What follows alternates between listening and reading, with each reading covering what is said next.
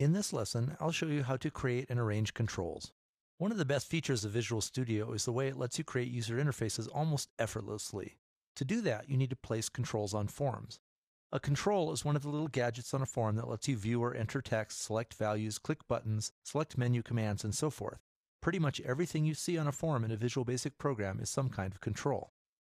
To add controls to a form, first open the form in the Form Designer. Use the toolbox to add the controls. The toolbox contains more than 60 controls, so finding the control you want can sometimes take some work. One technique is to enter part of the control's name in the search box at the top. For example, if I enter Label, the toolbox lists controls with label in their names. The toolbox also groups controls by category. The All Windows Forms category contains a list of pretty much every control you'll want to use. You can look through those categories on your own, and we'll use many of them in later lessons. For now, I'm going to open the Common Controls category, which contains about 20 controls that you're likely to use a lot. By default, the toolbox displays the controls with their names in a list. After you get to know the controls, you can right-click on the category and deselect the List View display if you'd rather just see the controls icons. There are several ways you can add a control to a form. First, you can double-click on a tool in the toolbox to make an instance of that control on the form at a default size and location. You can then click and drag the control to move it where you want it. Second, you can click on a tool in the toolbox to select it. Now you can click and drag on the form to create an instance of that control. Notice that when I create the new control, the toolbox tool is deselected. If you want to create several of the same kind of control at once, you can hold down the Control key while you make the controls to keep that tool selected. Unlike the other items in the toolbox, the pointer isn't actually a control. It's a tool that lets you click controls on the form to select them.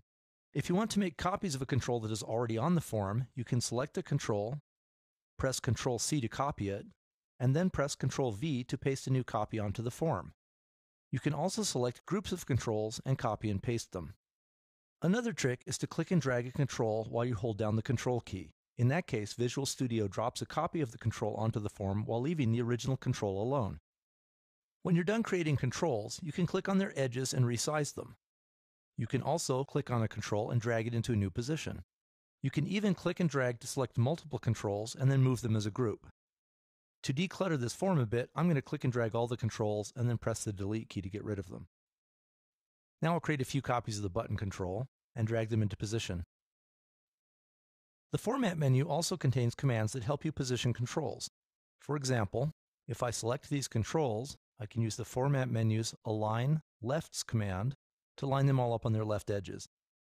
As you move and resize controls, you'll see that Visual Studio displays snap lines to make it easier to position and align controls.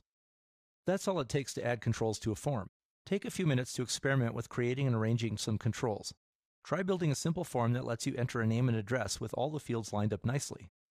Controls play a critical role in any program with a user interface, so in later lessons we'll talk a lot more about controls, how to set their properties, and how the program can get information from them when it runs.